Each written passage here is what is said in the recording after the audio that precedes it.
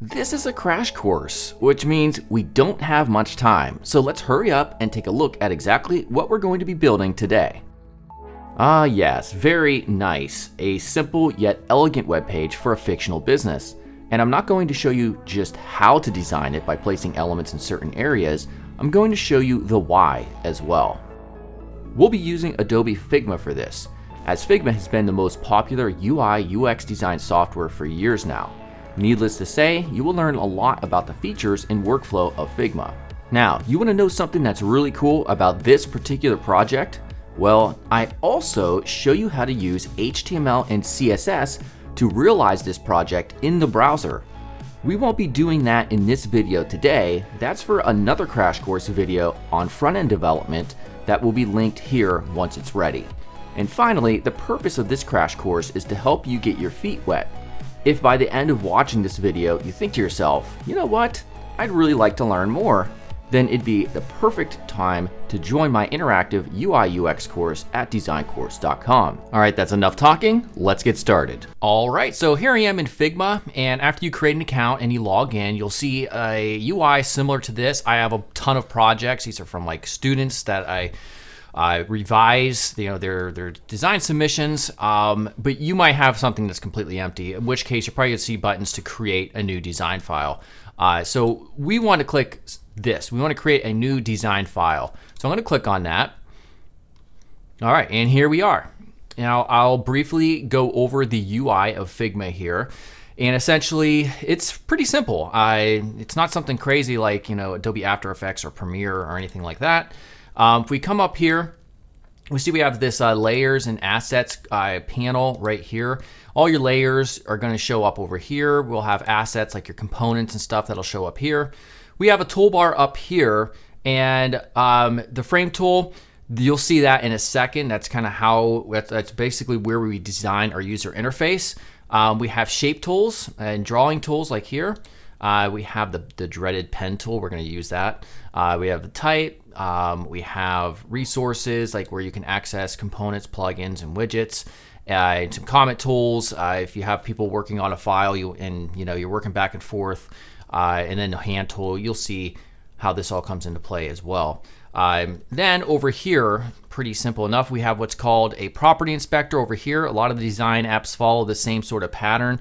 When we select an element like a piece of type or a shape or whatever, you're going to see a bunch of properties right here associated with it. We have tabs as well, design. So this is where your property inspector shows up, but also a prototype tab. And that means adding interactivity like animations and stuff like that.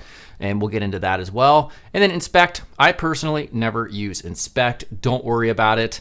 It'll just like show you CSS code and stuff like that. But I always do that by hand. I don't use this stuff anyhow. Up here we do have share, so you can share it with people, and then a play button, so you can play your prototype, especially if you've integrated prototyping into it. All right, so let's go ahead and get started. The first thing you're going to do is get the frame tool out up here. All right, you want to click this or hit F on your keyboard.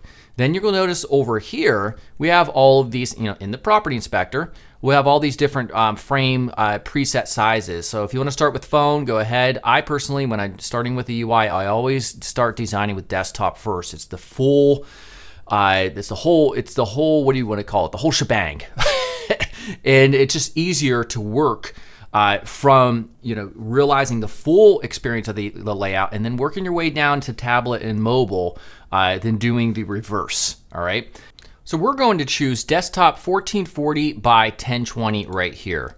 All right. So real quickly, also before we start actually designing, movement. I want to talk about some keyboard shortcuts real quickly that you need to get into the habit of using. You're going to see me flying all over the place and zooming.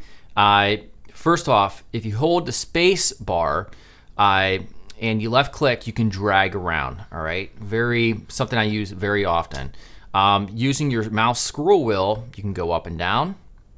And then also to zoom, you can hold your Control or Command on Mac and your mouse scroll wheel to zoom in and out.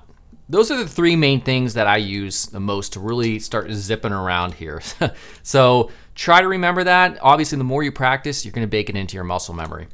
All right, so if we select right up here on the actual frame name, we're able to select the canvas or the frame as it's called here.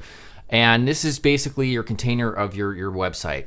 Over here, you'll notice in the property inspector, there's a bunch of different properties. So you can change the width and height manually over here. You can adjust the X and Y position of where it's at on here. I don't ever do that. We can add an auto layout, a layout grid. We'll get into these things. A fill, a lot of the things that you guys select, you're able to change the color, the background color. You're able to add strokes, effects, and all that good stuff. So this is something that shows up for most of the items that you will select that show up here in the property inspector. So if you want to change your website background and wants to be a different color, this is where you would change it right here. We want to keep it white for this example. All right, another thing that we want to do is add a layout grid. All right, so we just click on this or click the plus, and you can see we have this red sort of squares all over the place. I want to change that to columns. And notice it says 5 for our column count right here. We're going to change that to 12. And then we're going to increase the margins from 0 to about 140. All right, so what does this do exactly? Well, essentially, this sets you up with a grid system which you can use to help you piece together your layout. Now, me personally, I ignore all 12 of these. The only reason I use these is just to make sure that the very beginning of my design and the very end of the design to this side, it has equal amount of white space from, let me zoom up, from here to here and compared to here to here, all right? So really what I could do is take this layout grid, the layout grid and change the count to 1. And that's all I really personally use it for. Okay, and then we can toggle this on and off with that little eye icon. So now the first thing I usually get started with is the header, the navigation.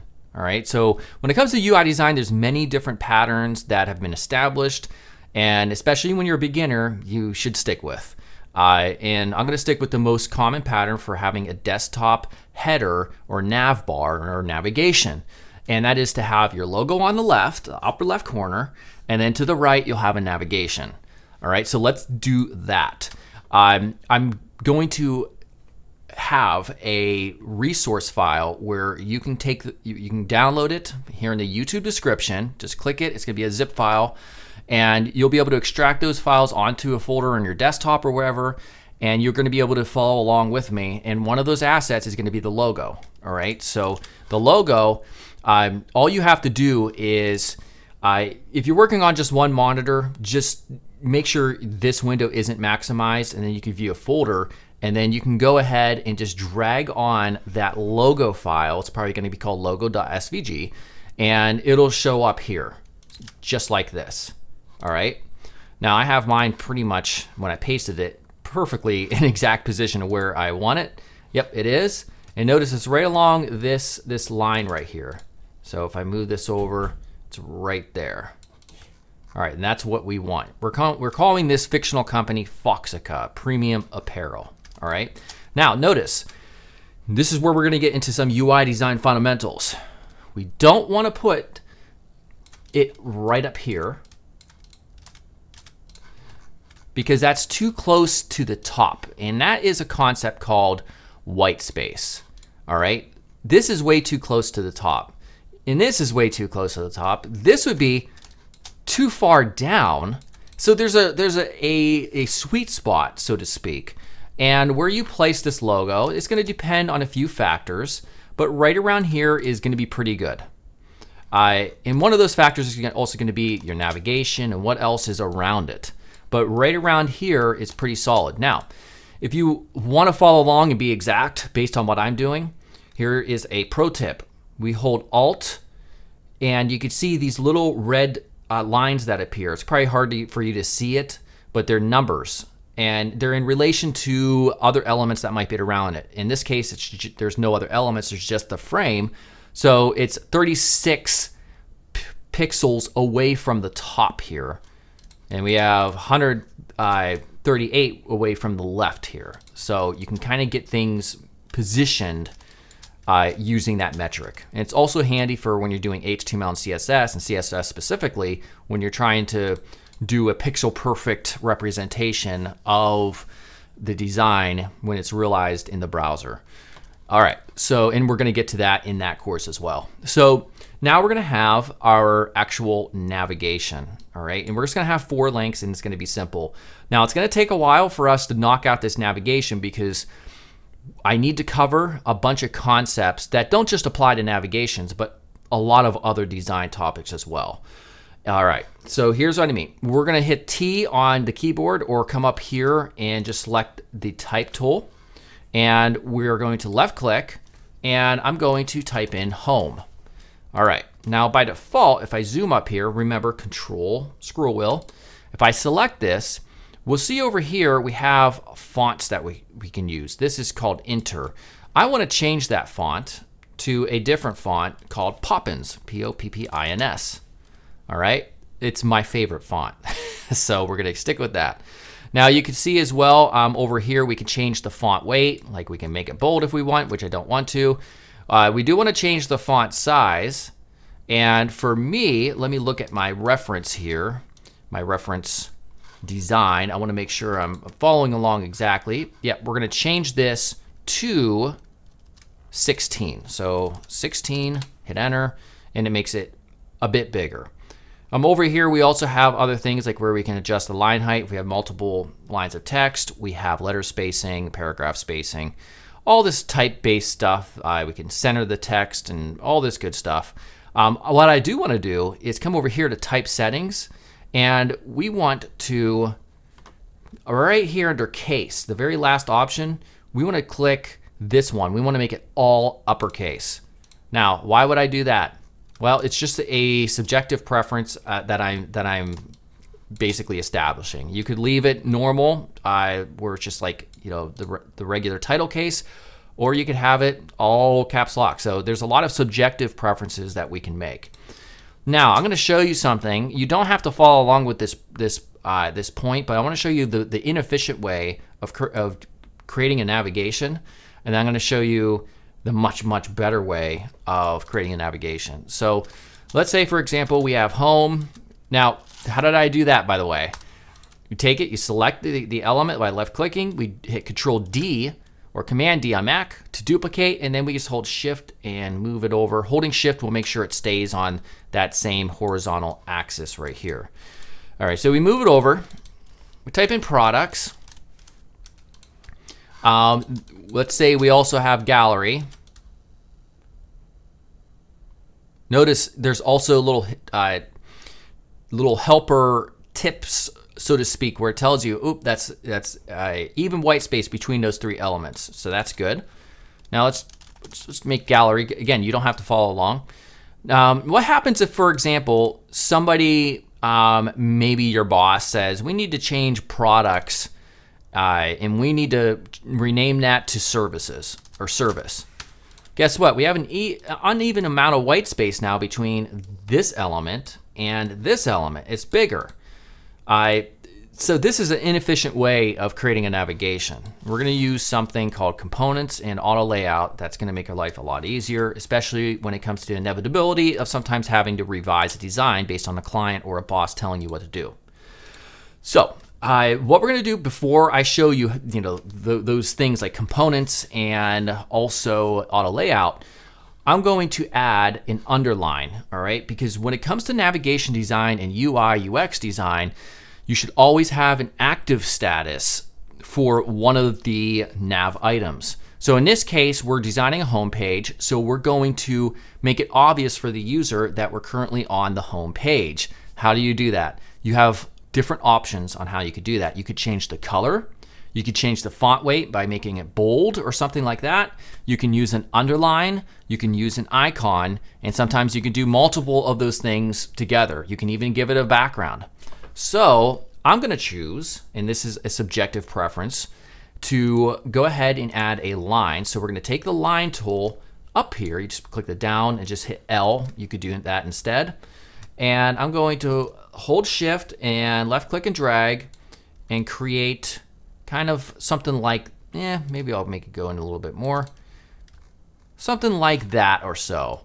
Now, another thing to note is if you want to change the thickness of that element, you can go ahead and select it, and you can change that thickness right here where it says 1. So maybe you want it to be 1.5. That's fine as well.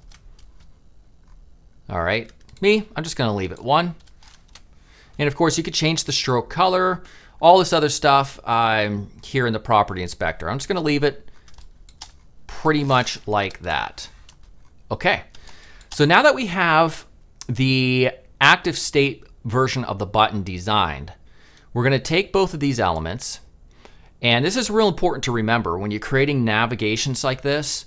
We first wanna go ahead and, here, let's go ahead. I'm gonna drag that just down a tad bit. There we go. We wanna make sure this bounding box from this type isn't overlapping this. That way we can select both, holding shift and left clicking both, and we can choose auto layout right up here. All right, so we click that. Now, not much has really changed. Now, auto layout allows you to do a couple things. So if I move this over here and I zoom up, essentially what auto layout will allow us to do now that these two elements are in what's called an auto layout, is we could do all sorts of interesting things. Like we could change it from a vertical direction to a horizontal direction. And now that's moved this over here to the right side automatically. We can also adjust the spacing between these elements by left clicking and dragging this value.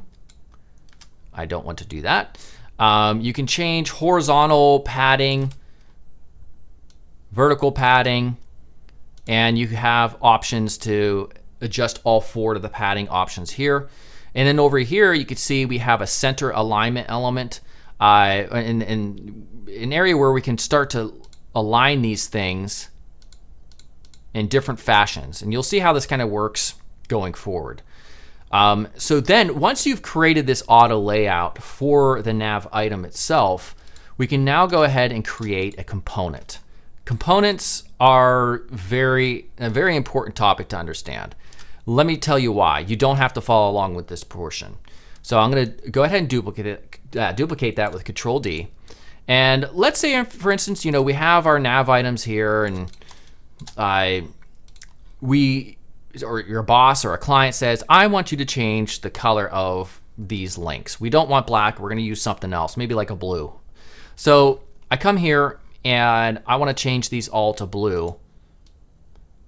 All right, now I have to do it individually or select all of them and do it, and it's a pain. A component negates that necessity. All right, so here's what I'm talking about. To create a component, we select the element that we have, and it's right up here. You can click on this button and it'll say create component, or Control-Alt-K for the shortcut. When you do that, it basically outlines it in a purple element, and also in the layers panel, it's purple as well. So we can come over here, double click that, and change that to nav item. All right, I'm bad about naming my layers, or renaming them rather, so whatever. You should get in the habit of doing that. And so now we have what's called a component. Now with this component, if I duplicate that, and I go over here and I change the color on the master component, or the initial component that was created, this here is an instance of it. If I want to change the color, guess what? That changes too. And we could also do things like come over here and change it to bold. And guess what? That becomes bold. So it's a very handy way, components are, of allowing you to revise things easily that are supposed to be the same. All right. Now, next topic, component variants. Remember what I said, we want to have an active state, but also a state without this little underline, right? Correct. So we use component variants to achieve that. So we created a component up here, remember? But now with that selected, you can see it's changed the icon to a little plus. Before it was like this diamond shape, but now it has a plus in it, and it's called add variant. When we hover over it, we click on that, and then that happens. this thing happens. Like, wait, what? I don't want that in my design. Well, that's why when you're creating component variants, they are not to be residing within your main UI frame right here. They're gonna go somewhere else. Sometimes people create extra pages. So if I come over here and show you, notice we're on page 1. We can just double click this and change that to home page. We can have another page called components by clicking plus right here, and we can just store all of our components and component variants over there. I'm not gonna do that because it's just a simple project. I'm gonna store them in the same page. You can do that as well. So I'm gonna create a new frame, F on the keyboard, and we're just gonna draw out a random size, and we're gonna drag this right there. All right. And if you want, you can be cool and hit the type tool and you can give it a label if you want. You don't have to. You know, you can say this is main navigation items. You know, we can just give that a label. Maybe make it pretty small. Yeah, something like that. And now we have this frame in which we can start working with and constructing our component variants. So we're gonna need a few of them because I also wanna have a hover state. So on desktop, when people are using with their mouse and you hover over something that's like an actionable, clickable item, you should also have a hover state, which again, that could be denoted by changing something like the color, an underline, adding an underline, making it bold, whatever. So what we're gonna do here is we could see this one, if we select it under the property inspectors, we can see it where it says property 1 is default. We're gonna change that to active because that's our active state. Let me get out of here. Oop, there we go. So this is our active state, and there's only ever gonna be one active link because there's only one page a person can be on at a time. Now, when it comes to here, home, the second one, this is going to be the default state where it's not the active page and it's also not being hovered over.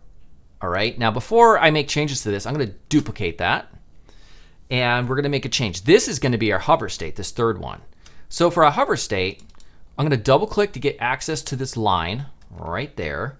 It is selected and we're gonna change the stroke color to like a mid-gray or something like that. So 8C, 8C, 8C is the color code if you want to follow along. All right. Now, if I'm going to come up here to this middle one, this is going to be the default state one. Oh, and by the way, let's go ahead and click on this and we'll change over here, variant 3 to hover. All right. And then this one is going to be our default state. So we'll change that to default for the property 1 name. And then we're going to go ahead and double click and gain access, or control and left click to gain access to this. And we're going to shrink this sucker all the way down to its smallest size. And then also come over here where it says pass through and change that to 0%. Now, when we do that, it's hidden. You cannot see it. Basically, it's taking the opacity and says goodbye, we're not going to see you.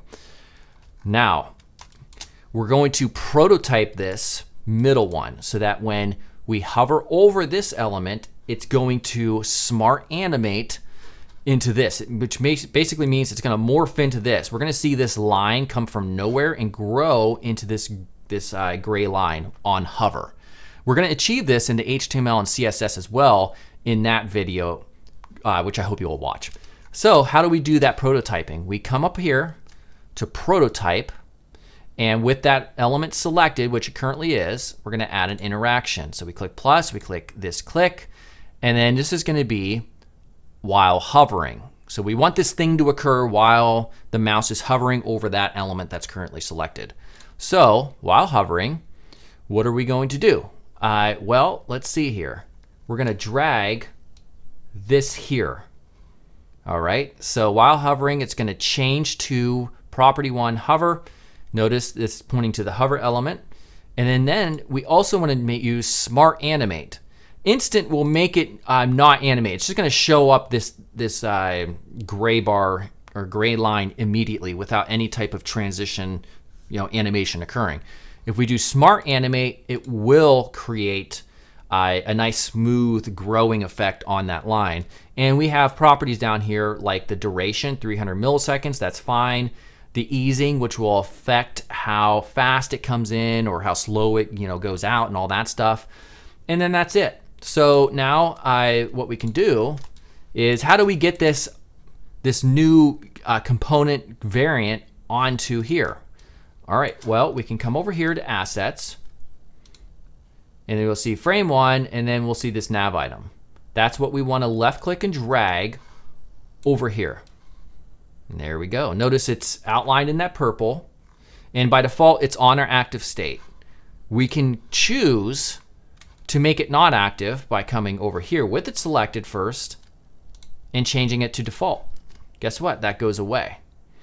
All right, so let's bring that back though, because we want our home element. That's our first nav element. We want that to be the active state. Now what we're gonna do is we're gonna duplicate it, Control D, hold Shift, move it over. Somewhere right around here looks fine to me. And again, the amount of white space you have between your nav items is very important. You don't want them to be too close because they might accidentally click on one they didn't intend to, or you don't want them to be too far and like really spread out to where they don't feel like they're a cohesive element. So I'm just gonna put somewhere around here, and we'll be able to adjust this white space easily because guess what? We are gonna select both of these and put those in an auto layout as well. So we click plus. All right, notice that it was smart enough to know that this is a horizontal direction because we're having a horizontal navigation. And then if you want to adjust the spacing, we can just take this and move it in and out. Very handy stuff using auto layout. So now what I can do is for this one, we double click into it to select that instance, and we can go ahead and change property 1 to default. Now what's really cool is we can also double click and change this to products. Oh no, why is that happening? We definitely don't want that to happen. So what happened that caused this issue right here? All right, so if you want to make changes to some of the properties of your components, you can't adjust some of those properties at the component instance level. Up here is where our main component resides, or the master component essentially, or the parent component. And so essentially what we want to do to fix that is to select our type, and we have type options right here. You see this one? This one's selected where it says fixed size. We want auto width, all right? And we're gonna have to do that for the other ones as well. So I'm just Control left clicking to gain access to those, and we're gonna do auto width for all those. Guess what? It fixed it. So make sure you do that. That was bad on my part, but I'm glad it happened just to show you how to modify things. Another thing I did not tell you about is when we have our sibling or our instances of components, if we make changes to one of those, like the color of the font, it only changes that component instance. So whereas if we adjust the parent component over here, it's gonna affect all of them. Okay, enough talking. Now let's duplicate this again, and we're going to create yet another link called gallery. Duplicate that, and then we'll make that contact. Okay, so that's looking pretty good. I might want to add a little bit more white space, like 41 between them. Now we can bring back, if we select our frame right there, we can bring back our columns, make sure this is right aligned right there. So we have equal white space, or the empty space, the very left or to the very right of the design compared to the very left of the design. Very important. Alignment is one of those key fundamentals that you need to learn. So we can go ahead and hide that. All right, now watch this. If we select this frame, hit the play button on the upper right corner, we can see that animation take place. It's hard to see, so I'm gonna zoom up, Control 4, look at that. So this becomes quite powerful when you use it in different contexts, which we're going to as well. I know it's very simple right here, but you're gonna see it's very powerful and a cool way to prototype. And it's something that can be achieved with CSS, which I will show you in that crash course video for HTML, CSS, and front-end development. All right, so this right here, we're almost done with the navigation. Now what happens, for instance, if we duplicate this and we have another page, or you create another page over here in that panel and You know, maybe you have the products page you're designing for. Well, you're going to have a replication of this nav bar essentially. And what happens if you want to make a change, or your boss wants you to make a change, or a client wants you to make a change to a logo? It means you have to change it in all these other areas manually. Well, remember what we do to negate that, we use components. So let's delete that. We're going to take both of these elements. First, before we create a component, we can also use auto layout here. And I'll tell you why it would make sense to use auto layout. Let's say, for instance, you don't have to follow along. I'm going to hit frame. I'm going to get a tablet. We'll get an iPad mini right here. And we duplicate this and we come over here. Well, guess what? If I did not create a auto layout out of that, we would have to find this one and manually drag it over. Well, guess what we can do here? We can essentially reduce the space between the elements right there in the property inspector. So much better. But they're not components. So after you create the auto layout, we can now click up here to create a component, or Control-Alt-K. And now that is a component. All right, so if we go back to the layers, we can change, we can double click on it. Where for me, it says frame 3. It might say something else for you. We're gonna call this navbar. Okay, awesome, awesome stuff. So now the navigation's done. That's exactly what we want. It looks good and it's rocking. Now let's get started with what's called, commonly referred to as, a hero section. All right, the hero section is underneath the navigation, typically 99.9% of the times, and it contains a few key things that you'll see on many websites. It's going to have a headline or a big piece of type. It's going to have a subheadline, usually like a description of some sort. It'll have a call to action, which simply means, you know, a primary button they're trying to get you to click. It could be a form, could be getting you to enter an email, etc. And then usually there's an illustration somewhere. We're gonna have kind of like a gallery of 3 different images. So let's get started on that, and we're gonna get started, and I typically start with the headline. All right, so we're gonna take the type tool, T on your keyboard for the shortcut, and we're gonna say quality up. And right now it's remembering the type settings from before. So if I come back here and we change this just to this dash as type, that will be most preferable. So now we can see it's fixed that. We're gonna say quality apparel. Is that how you spell it? I hope it is, I'm not sure. Without the price tag. Apparel is one of those words that I just not exactly certain how to spell. Now with this selected, we're gonna change the font to a font called Play Fair Display. Just hit enter when it autofills. And it's kind of like a nice serif font, all right? So we need this to be big. Now, this is a UI design fundamental or principle, if you will, called visual hierarchy. It sounds scary, sounds complex. It's not. Let me tell you why. Essentially, visual hierarchy is using all these other UI design fundamentals such as scale, color, proximity, white space, to place emphasis on elements that we deemed are high priority. A headline is one of the most high priority elements of a design in a hero section because it's usually the first thing that you want a person to read. And if you want them to read something first, one of the biggest UI fundamentals that you use at your disposal to ensure proper visual hierarchy on that element is size. In this case, it's a piece of type, it's text, it's going to be your font size. So 16 is way too small. Like, this gets overshadowed even by the logo. We need this thing to be big. So let's try something like 52. Now, look what happens. We're much easier able to see, here it is at 16. Obviously you're going to read this first compared to something like this. So it's a very important process of understanding visual hierarchy, and it's not just achieved through font size. Like I said, it's also through color, proximity, white space, contrast, the list goes on. All right, so with this type selected, I don't want this to go all the way out, and there's a lot of subjective ways we could lay out this layout or piece together this layout, so to speak. Like we could take these, we could center it, and the way you can align certain items based on your selection is up here. So if we want to center it within the given frame or the layout, we can just click that. We can also center it vertically and all that good stuff.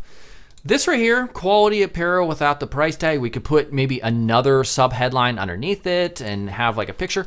You could piece it together like that, and it would be a subjective thing. For those of you who might not be familiar with, English might not be your first language, subjective simply means opinion, your own preference. Objective, though, would be 100% concrete. You must do this or you must not do this. So there are objective things when it comes to UI design, and there are subjective things, many more subjective things, I would say. So we're not going to center align this. I'm going to put this right back over here. Notice how I'm making sure it's aligned on the same column. And by the way, if you hit Shift R, you'll get these little rulers at the top and left. You can left click and drag them on there just so you can quickly visualize things, okay? And then if you just hit Shift G, or not Shift G, I'm sorry, or Shift R, you can toggle those on and off. Okay, so another thing I want to do, and this is a very common pattern for creating hero sections, is have basically two columns. A column here with our type and our call to action, and then a column here which will have like a gallery or illustration or photograph of some sort that supports this section. So what I'm going to do is just left click and drag this right there. All right, so now we have two lines for a headline. Next up, we're going to have a subheadline. So I'm going to Control D to duplicate that, and we can move it down holding Shift. Now, here's another way to, just another tip to replicate things. You can hold Alt and just move it down as well. It's up to you. So now we're going to have what's called a subheadline, and this is just going to be a supporting piece of copy, as it's called. And when it comes to visual hierarchy between these two pieces of type, in this case, we'll get real fancy and call it typographic visual hierarchy. We want the subheadline to not be as important as the headline. So how do we do that? Because clearly, if we just put in, we start typing a subheadline like no need to spend XXX on apparel just for the name's sake. Our premium apparel is made from the same stuff. Okay. Now, if you left it like this, that would be bad because there's nothing differentiating these two elements from each other, and they lack visual hierarchy. They're on the same footing, essentially. So how do we remedy that? Again, the most primary way is going to be font size. So we're going to change that font size to 18 from 52. There we go, much better. Now, proximity is very important, and for those of you who are feeling adventurous, which I typically don't advise for most newbie or newcoming UI designers, we can also create more of a distinction with the visual hierarchy between these two elements by changing the font family itself between these two elements. So for this, I'm going to do that, and we're going to change it to Poppins, which is used up in the navigation. All right. Now, this is set at a regular font weight. Another way you can establish that visual hierarchy is to change it to a different, maybe a lighter font weight, to light. So I changed it to light. It is 18, and it is Poppins. Those are three changes that we made. And now you can see there's a big difference between these two elements. Very important to have visual hierarchy, typographically speaking. All right. So another thing that you can do is to make your type more readable when you have lines of type, like a sentence or paragraphs, is you can adjust what's called the leading, which is a fancy way of saying line height, or the white space or the distance between your lines of text. So the area where you do that is right here. So I can left click and drag. Typically, I advise for most fonts going anywhere from 120% to 160%.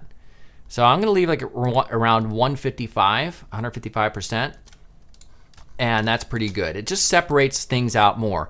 This right here is less readable than this. All right, so right around 155, I think is good. All right, so now the next element that is pretty typical is going to be the call to actions, your primary call to actions and secondary call to actions.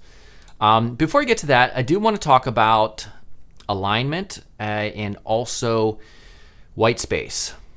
We have these two elements. Newcomers sometimes will put them too close together. This is difficult to read. Just a difference of, maybe 50, 20, 30, 40, 50 pixels makes a big difference. Putting it around here sounds pretty good. If you go down this far, it's going to be too spaced out. So there's a nice sweet spot in here, and it's something that you will eventually develop an eye for the more you start to design. All right, now, alignment, another thing. I'm not going to push this like right here. Remember, if I bring back, hit Shift R, our grid line, just align your type along the same column or the same row. Sometimes you can have stuff like right here or up here. We're going to leave it right here.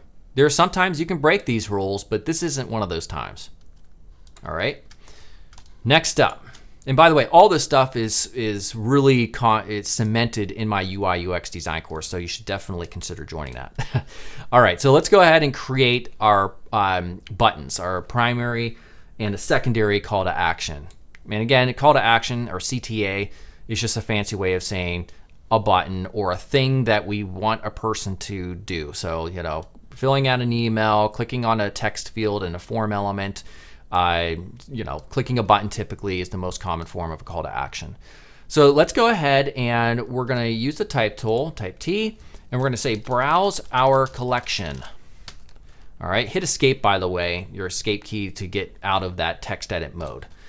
Now for this, again, visual hierarchy, because we have three pieces of type that are close together, it's important that we separate them visually speaking to establish that visual hierarchy. So I'm going to make it bold. All right. So we're changing it to bold. All right. So the font size of this right here, we're going to leave it 18. So it's going to be the same size, but it's going to be a different font weight. Now we could leave it like this, but I want to give it an actual pill-shaped sort of container, a button container. So I'm going to hit R, which changes to the rectangle tool, left click, and then notice how it's on top of it. You can use your bracket keys on your keyboard, hit the left bracket key to put it all the way to the bottom of the current frame. So that just basically means that it puts it right at the bottom automatically. If you use the right bracket, it goes to the very top. So you can toggle between those with that right there. Obviously, we want the button background to be behind it. So now we're going to use another color. I don't want to use gray. You could use gray, but my subjective preference is to come out here, and I'm going to use right here, around here, if you drag this little slider, kind of like in the orangish hue, and then drag this over here. I think that's pretty good. So that color code is F1E2D1 right there. Okay. Notice we have document colors down here. It's automatically choosing some of our colors that we're using. If I get out of here, I'll show you something that's real, it's a tip essentially. If we come over here, and you would want to utilize this if you had a real serious project. Right here it has these four little dots under fill.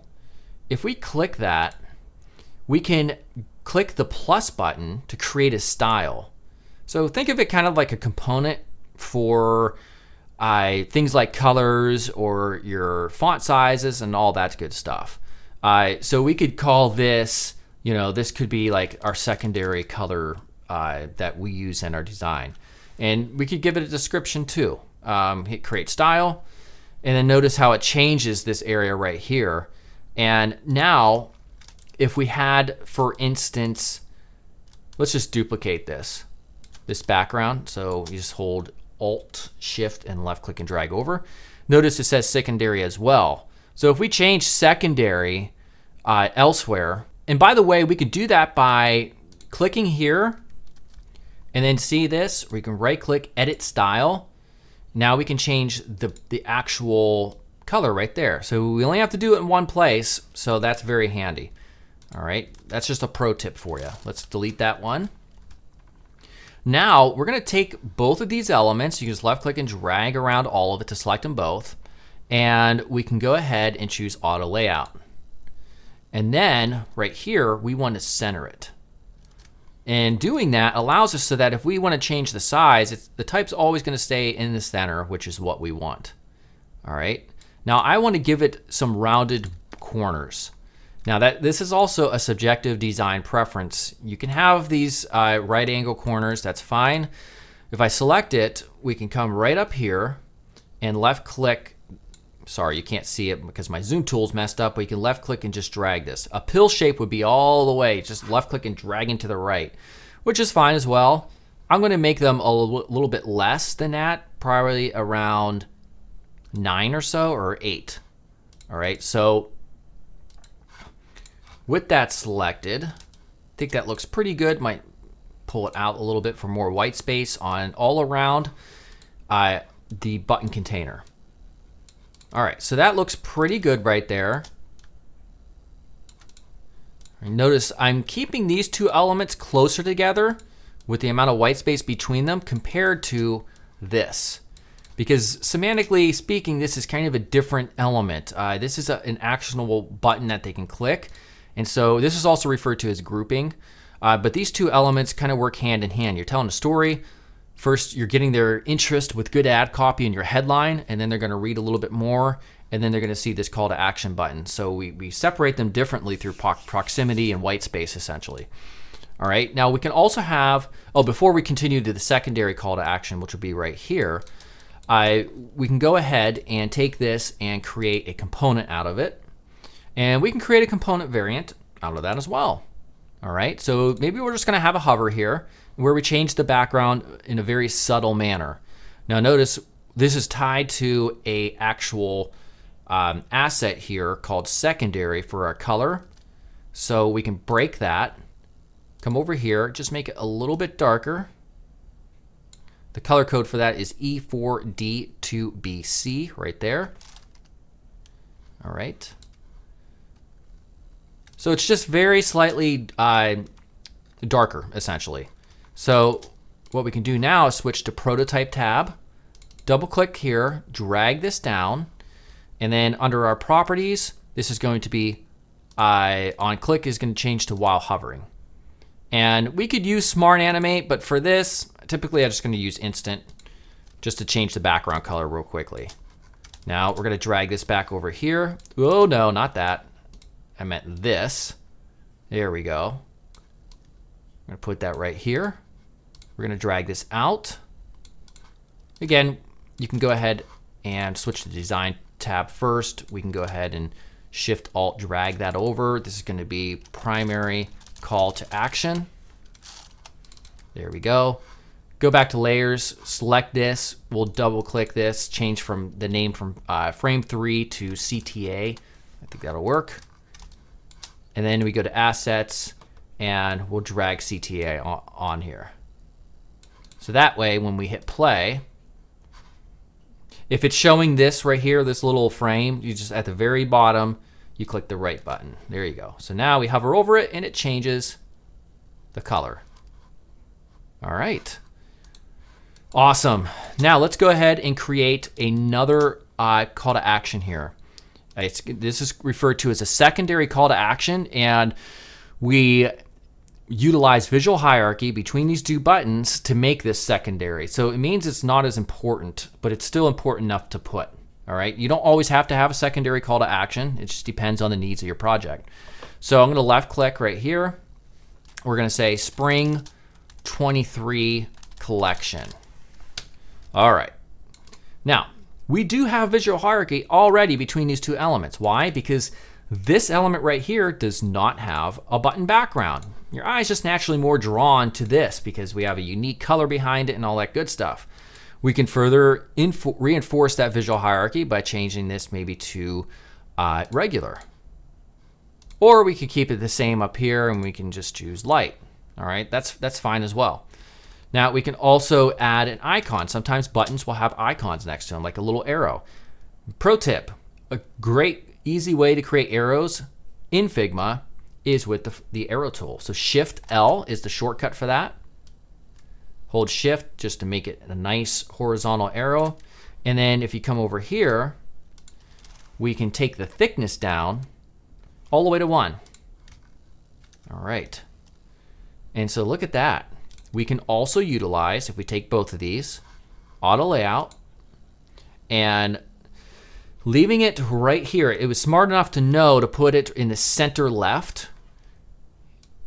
If we drag this out, it's not going to center it. So if we put it in the center, you'll see now it's going to stay to the center as well as the center this way. And this is fine as is right here. All right. Now I do want a nice cool what's called micro interaction to occur here when we hover over Spring 23 collection. And we're going to integrate this as well in CSS when we get to that in that crash course video. And so what I want it to happen is when somebody hovers over Spring 23 collection, it's going to shift over this little arrow. So we can do that here in Figma, obviously as well in CSS when we get to that. So the way we do that is we take both of these elements. We're going to go ahead and click Create Component up there. And once we have that, we click again up here to add a variant. And now we're going to drag it back right here. Let's give that a label. Secondary call to action. All right. So we take this one. The only change we're going to make is adjusting the white space. Boop. Just like that. Doesn't seem like a big change, but there's something satisfying about these little micro interactions for users when they hover over elements. It just kind of lets you know it's a clickable element. You could also, if you wanted to, double click to select the actual type and then come over here and choose underline for decoration. So you can underline it as well. There's no, it's just a subjective preference. You don't have to, but we're choosing to. So we're going to double click to select this one, go to prototype, drag this down, create a connection, and this is going to be, once again, to while hovering. And we are going to smart animate that at 300 milliseconds. All right, so what we'll do now, switch back to Design tab, go back to Assets, and we also have right here our new call to action. We'll get this kind of in place right around there, just eyeball it. Or if you want, you can hover over this and then hover over that and hit Alt and or Option, and you'll see 45. There's 45 pixels between these elements. Notice alignment as well. I'm not pushing this right up here. That looks silly. We want these two pieces of type to be right on the same horizontal path. Now let's go ahead back to our tab. If you clicked out of it, the preview or the prototype play tab, you can click play again, of course, up here. So let's zoom up here. Here's this one and here's that one. Look at that. Very nice. All right, we're moving right along. All right, so there's one other element that I'm going to have here, and again, it's one of those things that's entirely optional. I'm going to have like a little card, as it's called. Cards in UI designs are patterns that you're going to come to know quite a bit, and it's just like a way of saying that it's just like a rectangle typically that has information inside of it, and sometimes you'll have multiple cards next to each other and all this good stuff. And so we're going to have a card kind of like for an area where it just shows the latest news or something like that. So let's go ahead and do that. So we're going to hit R for rectangle. We're going to left click and drag roughly the width of this current column. So that's established by the elements above it. So we have, it starts here and it goes all the way out to roughly right around here. So we can pull this out just a tad bit more and that'll be good. Okay. So for our card, we want rounded corners as well. And sometimes, you might mix rounded corners, but this doesn't look good. These aren't as rounded as this. So consistency in UI design is also important. Consistency in the type that you're using, the colors that you're using, the fonts, also your border radius or your corner radius. So what we're gonna do is make sure they're both even. So we're select up here, it says 8 right up there. We're gonna make this one 8 as well. Okay. Now for our card background. Very important that we establish good practice when it comes to contrast. People get this wrong often. And there's a lot of subjective, very good choices, but there's also a lot of objectively bad choices people can make. One of the core tenets of typography that I haven't yet talked about is contrast. And so I'm going to show you a plugin, which we haven't even discussed yet. There's a whole ecosystem of awesome Figma plugins that you can use to ensure minimum contrast adherence. Okay, so here's what I mean. Let's say, for instance, we change this background color here, and you don't have to follow along. I mean, we're going to make it darker for some reason. We're not ultimately, but let's just say you decide you want like a mid-gray. Then we're going to have type on top of it. So I'm just going to save myself some time. I'm going to replicate this, hold Alt, and just drag this over here. Right bracket key to get on top. And we're going to have some type. We're going to make this size 16, make it a little bit smaller. Put this over here. For me personally, I'm going to copy and paste some type off to the side that I had. Actually, we're going to change that to size 14. And we're going to put it like right there. Now, the darker this background is, the more difficult it is to read this type. And I see people get this wrong so often in so many different contexts.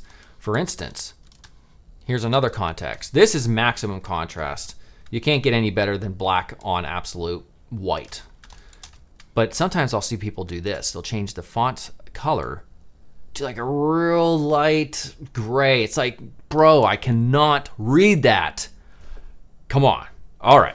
So how do you ensure minimum contrast? Well, there's something called the Web Content Accessibility Guidelines, and this is in the world of accessibility, which is very important to understand. It's one of those core principles to understand if you're a UI designer and you're responsible for piecing together the visual aesthetics of a layout. And the Web Content Accessibility Guidelines, otherwise known as WCAG or WCAG, nobody says that, don't do it, you'll embarrass yourself. It's a set of guidelines for accessibility on websites, and it's not just about contrast, but contrast is a very important part of it. And the contrast guidelines state that a couple different things about contrast, and you want to adhere to minimum contrast guidelines to have a truly accessible design, because they've gone through and they've done research, and not everybody has the same vision, right? Some people have a hard time seeing. So with that in mind, there is a plugin. Now, like I said, Figma has an ecosystem of plugins, and you can browse those plugins by coming up here to the little home icon, the very upper left most corner icon, and we can come over here. You click on your username and click community. All right, and you can search through a bunch of stuff. It's more than plugins. There's also assets people created for like illustrations and just everything underneath the sun. You can see all this stuff here, and a lot of it's free to use. And if we search under the community and we type in Stark, S-T-A-R-K, you've probably heard of that before, like the term stark contrast. Well, that's the name of this plugin. We can come right here where it says plugin, and you'll see Stark, this one right here. So if you come over here, it tells you how many people have used it. Obviously a ton, 195,000 people. We choose try it out. It's gonna open up a new document, and you can actually click run and you can give it a shot. But once we do that, we come over here back to our original design, and we click on this little icon right here, and we go to plugins. We can now choose Stark. We're gonna click run. And we're going to click run there again. There we go. So here's this little plugin. All these plugins have different UIs. You can create your own plugins if you get to that stage. And we're going to click contrast. All right, now darn, you have to have a free account or sign in. So it opened up the browser window on my other monitor. That's why you can't see it, but I'm logging in with my Gmail, or my Google account rather. Go back to click that off. Let's go back to contrast. Here it is. So with this type selected, notice where, I'm going to zoom up here. Notice how it says normal text and large text. All right, so it fails on all of these accounts. The color contrast ratio is 2.5 to 1. No, so we really want that to be at least 4.5 to 1. Large text, which I believe is anything, I'm probably going to get this wrong, 22 to 24 pixels above. You can actually get away with less contrast a little bit because it's larger text. Hopefully you understand that. Okay, so this also gives you suggestions. So like if we do, oh, you have to be pro for that. Well, you don't have to buy this plugin, but it can at least tell you if you're getting it wrong. And then you can also just be like, okay, well, at what point do we need to drag down this color right here? Let's remove that. Click on contrast. Now it adheres to it to 4.77 to 1 right there. All right, so for me personally, we're gonna make this background completely white or just get rid of the background color, but we're gonna give it a stroke. All right, there's nothing wrong with adding a stroke. So I'm gonna leave it with a high contrast black stroke. And we're also gonna leave that text right here, black. Again, 21 to 1 ratio. So the higher the ratio or the bigger discrepancy between those two numbers, the better ultimately. You never wanna go under that normal text ratio of 4.5 to 1. Okay, so now we're gonna put another piece of type and we're just gonna put like 50K. No, we're just gonna put 50K, there we go. And we're gonna click this little auto width right here. Which simply means it's the width of this little bounding box will be the width of the text that's in. Otherwise, if it's not, you know, we do something like this, it's gonna do that. Okay, so it says 50K, and what we're gonna do is we're gonna make this type larger.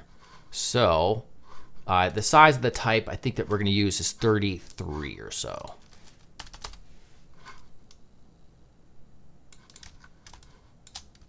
All right, so I personally, think, so that's size 14.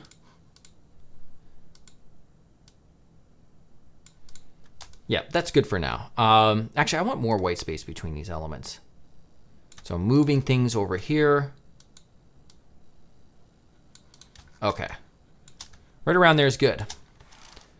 Notice how these are aligned along the same row, essentially. So if I shift R, bring down a row-based guideline, they're right there at the very same column, or not column, but row.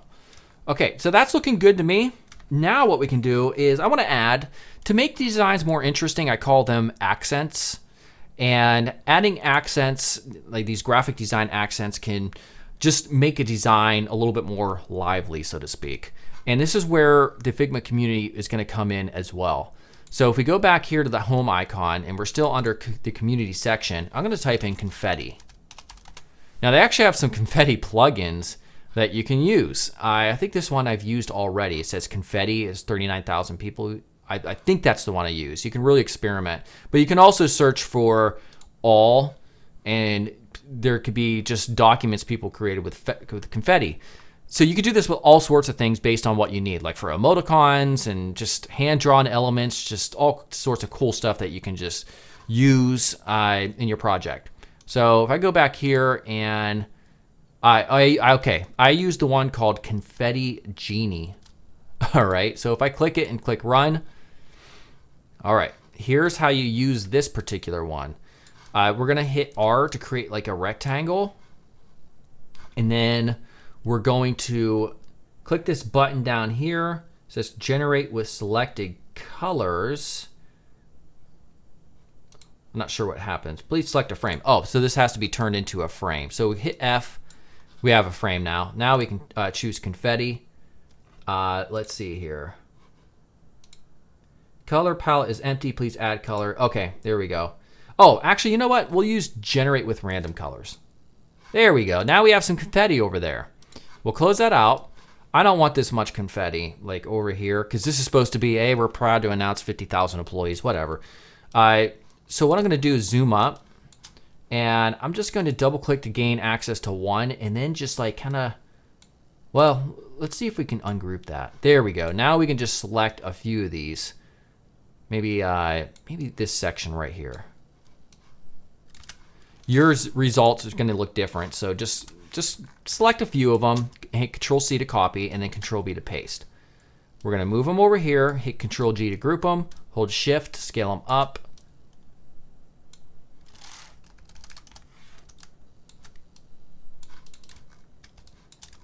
All right. And there we go. We have a little bit of confetti. Let's delete that. Just over here, and we'll integrate that with CSS as well.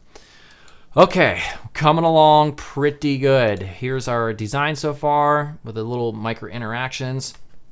Looking good. Now we're gonna worry about the right column. So for the right column, like I said, we're gonna have kind of like a image gallery. They're gonna be cards, cards with photo-based backgrounds of products, fictional products. So let's go ahead and create that. R on your keyboard, and we're going to position this right around there. A good amount of white space between these two columns. And again, we're gonna use the same border radius that we've been using around to keep consistent. That's 8. So we're gonna use 8 over here up in this section with that selected. And then I'm gonna show you a really awesome plugin that I use almost every time. It's probably the most popular Figma plugin. It's called Unsplash. They have an associated website called unsplash.com, and it's where you can use free images. 100% free, even for commercial. It's awesome. A very awesome resource. So with this selected, we're gonna come out here to our plugins, and I have already used and searched for Unsplash, so it's gonna show up here for me. I'm gonna click Run. And then we can do an image search. All right, so if I put these close together, we'll see them when I zoom up. And I'm gonna search for shoes. All right, I'm gonna find a graphic of shoe, that I like. I'm trying to find the one that I used during my reference project. That's on my other monitor, and of course, I can't find it. Maybe I just typed in shoe. Let's just use this one. We click it, and guess what? It shows up. That is awesome. Very, very cool. So now what we can do is we can create kind of like a little card within a card on top of this. So let's just duplicate this. Control D to duplicate. Drag the copy down. Hold Alt. Left click and drag in. Alt will make it so that both left and right are being affected. Otherwise, if you let go of Alt, it's just going to affect this side. Again, these keyboard shortcuts you'll understand as you bake it into your muscle memory as you keep on designing. Now we also want to put equal white space all the way around from left, bottom, and right. All right, to check that. Yeah, so I was one off. My bottom says 11, the right and left say 10, so we can just use our keyboard down arrow key to push it down by 1 pixel. Now, another thing that's very important is when it comes to corner radiuses inside corner radiuses. This element, being that it's nested inside of this element, should not have equal or larger corner radiuses. It just looks dumb if it's even larger. So if they're larger, that doesn't look right. It just looks awkward, all right? So we want to make it smaller. So we push it out, maybe to like 5. All right, now it looks like it scales proportionally from this to that. All right, next up, we don't need an image, so we can come over here and just click that. And the minus will just delete the image, and we're gonna make the background white.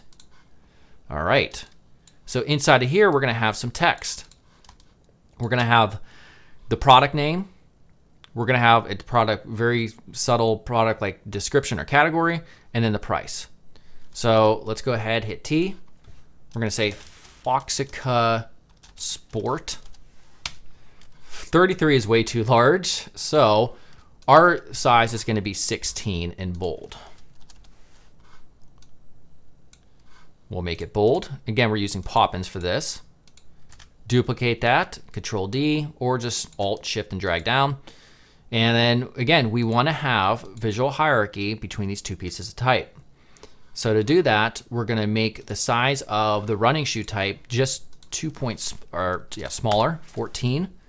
And it's also gonna be light, and we'll also make it not quite black, but darker. Again, you don't want to go under that minimum contrast guidelines. So now I can double click this and say running shoes. There we go. Finally, we'll put the price. So I'll just duplicate this one, hold Alt, left click, drag over. $59. Actually, if this is supposed to be like Fox, like cheap stuff, like real cheap stuff, we'll make it 49. Okay, there we go. All right, so now we're gonna change this. This is gonna be light. And for the font size, we'll make that 18. By the way, you can change numeric values over here by just clicking in. You can use your keyboard up and down arrow as well. Another tip. And so we'll leave that right there. I think that's pretty solid.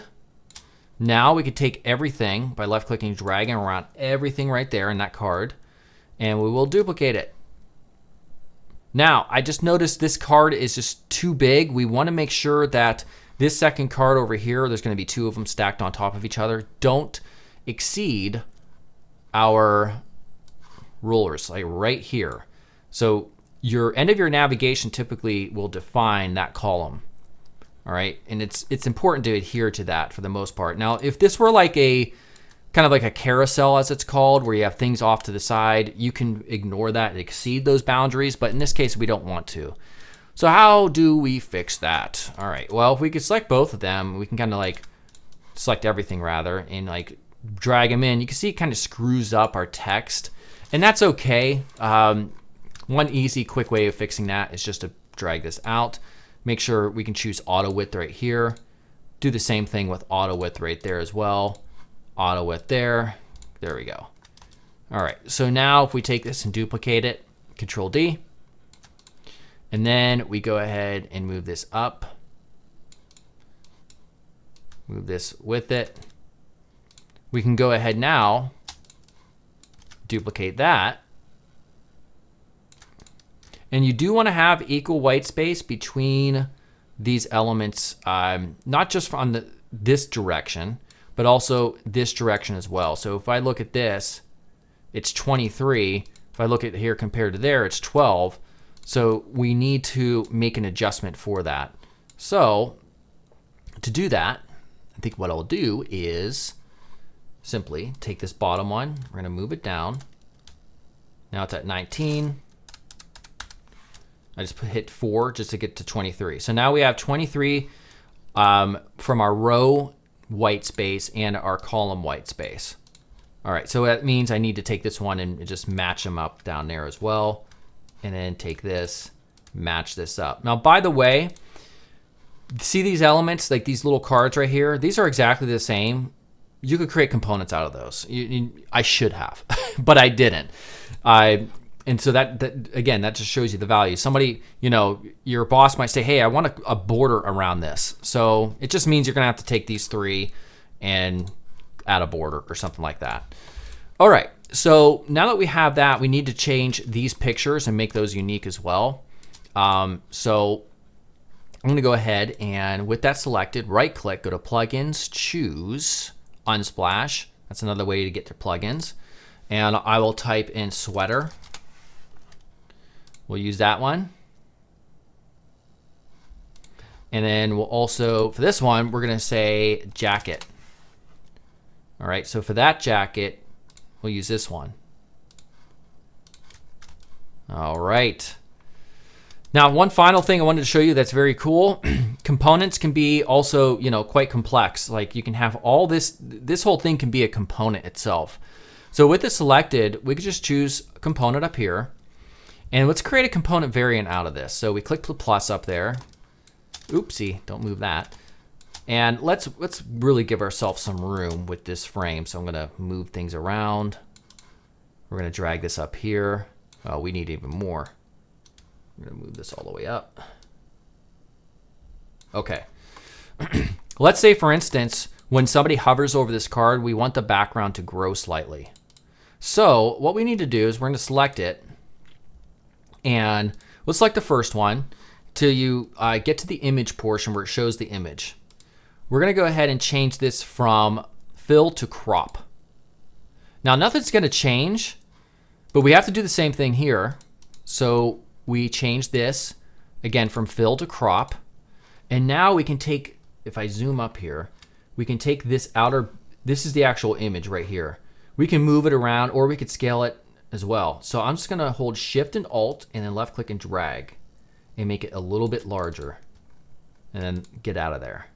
So now we can go ahead into prototype, selecting the top card, drag a connection. This is gonna be while hovering, smart animate, 300 milliseconds, that looks good. Now we can go back for our assets. We can drag that on back to where it was.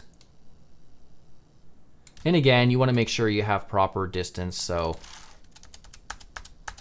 I think this is, you know, pretty close. Yep, 23, it's perfect. So now let's take everything as well. But actually, let's just take our canvas, or our frame rather, and move it. Now, sometimes when you move or you size a frame and there's stuff inside it, like we have all this design, it'll move things around. It's not happening now. If that happens and it's like it's distorting something, just hold Control while you do that and it will ignore all that stuff from happening. Okay, so now what we can do is go back here, look at that. You can even do other stuff too, for instance, which we will do in CSS. What if we wanted this to move up slightly, like this little card thing? Well, we want everything, so we're gonna take all three holding Shift. So we have 4 elements selected, 3 pieces of type in the background, and maybe just move it up a little bit. So now if we go back, look at that. Let me zoom up so you can see this. Very, very cool.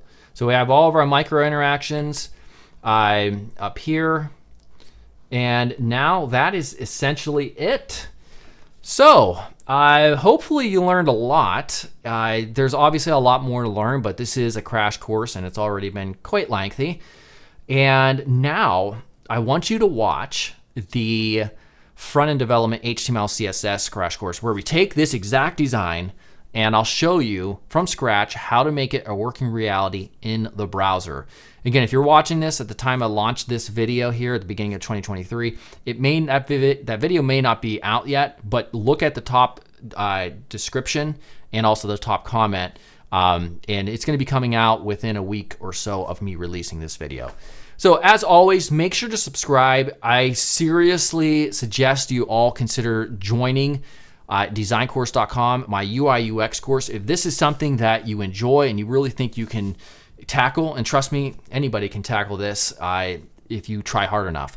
And so my UI UX course is interactive and there's so many different examples, layout examples, component-based examples, all in Figma that will help you have a successful UI UX design career. All right, I'll see you all soon and goodbye.